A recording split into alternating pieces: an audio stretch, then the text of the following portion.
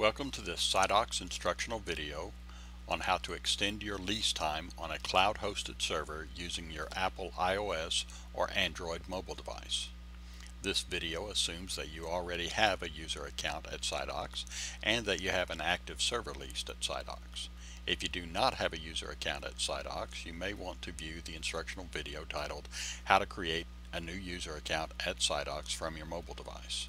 This video is available from the SiteDocs knowledge base under the category of instructional videos. You can get to the SiteDocs knowledge base from the sidebar menu button.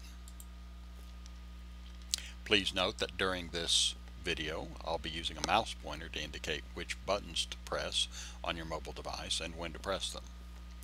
The first step will be to download and install the SiteDocs app from either the Apple App Store or the Google Play Store, depending upon what type of mobile device you have. In the App Store, search for SiteOx, that's S-I-T-E space O-X.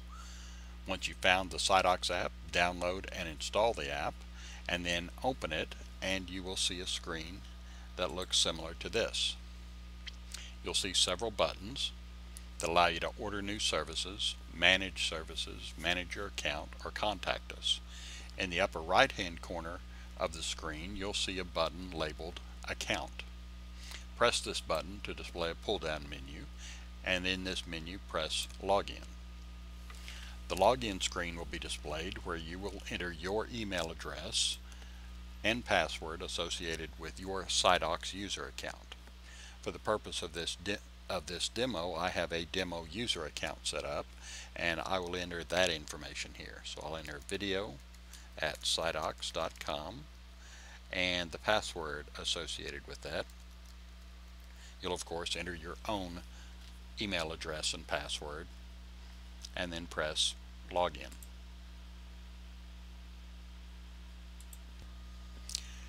The account home screen will be displayed where you can view several types of information, including the number of active services you have, any invoices that are due, and the number of open tickets you have. To extend your lease time on a server that you currently have leased at SiteDocs, press the sidebar menu button and press Services. From here, then press My Services, and this will display a screen showing your products and services that you have leased at SiteDocs. This demo user account will only have one service, an AIX LPAR. This LPAR is shown to be in an active state, meaning that it is currently running within an active lease period. Make a note that only active server leases may be extended. If a server is suspended, the lease would have to be renewed, and that procedure is covered in a different instructional video. But since this AIX LPAR is in an active state, we can extend the lease time associated with that LPAR. So let's see how to do that. There is a function to extend your lease, your server lease, contained within the detail page associated with each server. So click on the View Details button of the AIX LPAR to access that function.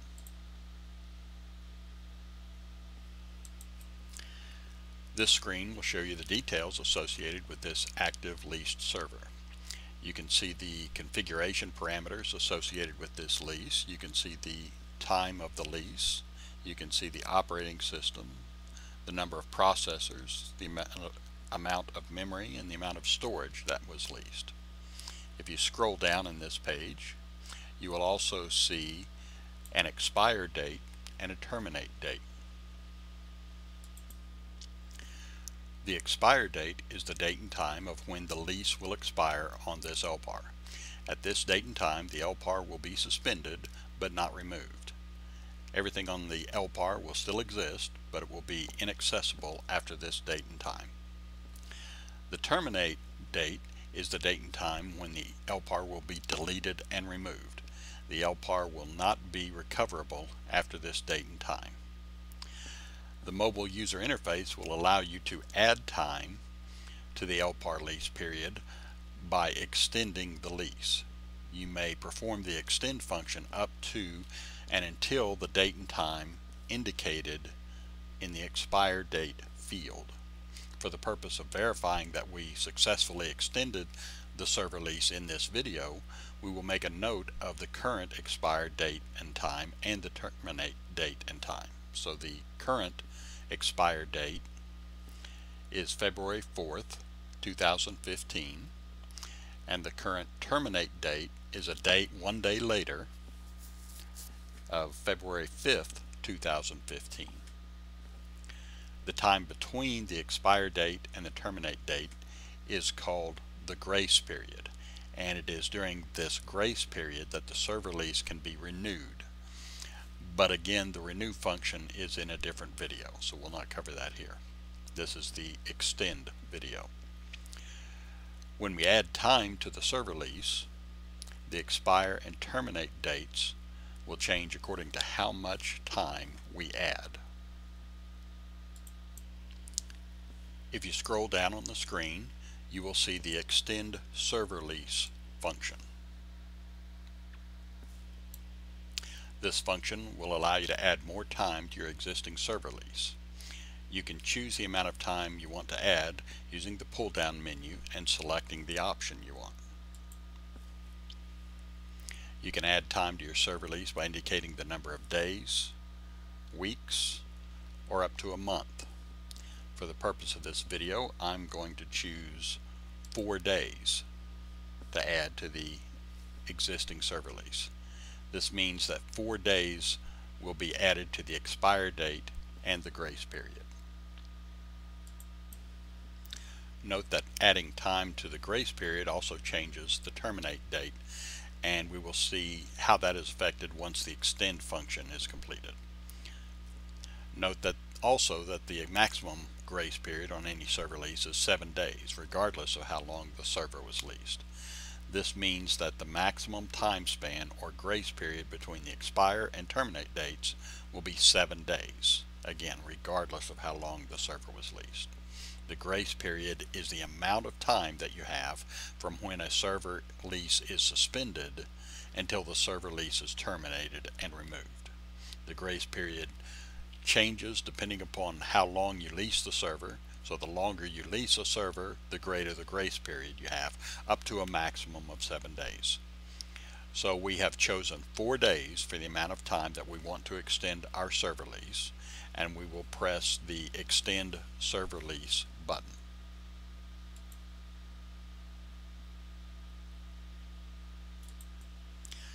This will display the order summary screen, where it will show your new order and the options you selected. You can verify that your order is correct and edit or remove the item if needed. From this screen, you can continue shopping by pressing this button. This will allow you to add additional products and services to your shopping cart before you check out.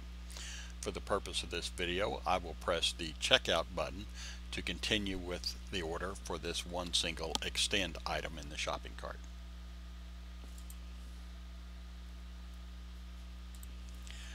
This will display the checkout screen where you can finalize your order. This screen will show you the items that you are ordering, the details of the user associated with the person placing the order, and the payment method associated with that user account. If there's more than one payment method associated with the user account, they would show up here and you could pick which payment method you wanted to use. You can also enter any additional notes or instructions that you want to add to this order.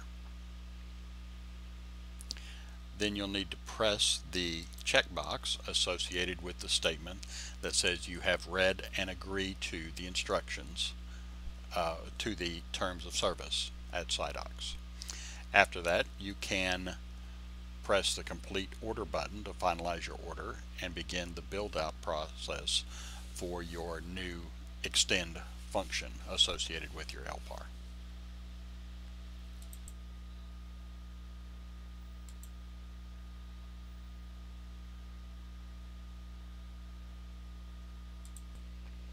This will display the order confirmation screen. Your order number is displayed on the screen. From this screen, you can view the extend service you just ordered by pressing the My Services button, or you can press the sidebar menu button, select Services, and press My Services. This will display a screen showing your products and services that you currently have ordered at SiteDocs. We see now that there are two services listed: your original AIX LPAR in an active state and a new AIX LPAR in a pending state. The new AIX LPAR that is in a pending state is the time extension we just ordered. It is in a pending state while it is being processed. It will take a couple of minutes for the system to process this server lease extension order, so I will pause the video while that takes place. I'm resuming the video now. In the processing of the server lease extension request, it has been completed at this point. However, we still see this screen showing two AIX LPARs, one active and one pending. So I'll refresh this screen to update the status by going to the sidebar menu button, selecting Services and My Services,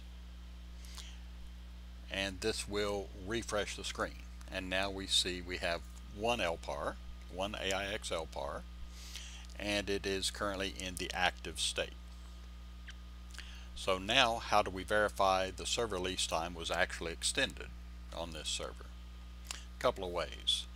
During the processing of the extend request, you would have been sent a notification to your email address to inform you that a server lease extension was performed. So you can go check your email to see that email.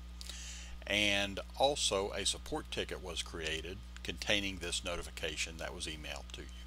So you can check your support tickets on SiteDocs to verify the extension request. Another way to verify the extension was performed is to view the details associated with this AIX LPAR. So we can look at the expire and terminate dates associated with that. I will press the View Details button to bring up the screen that contains those expire and terminate dates.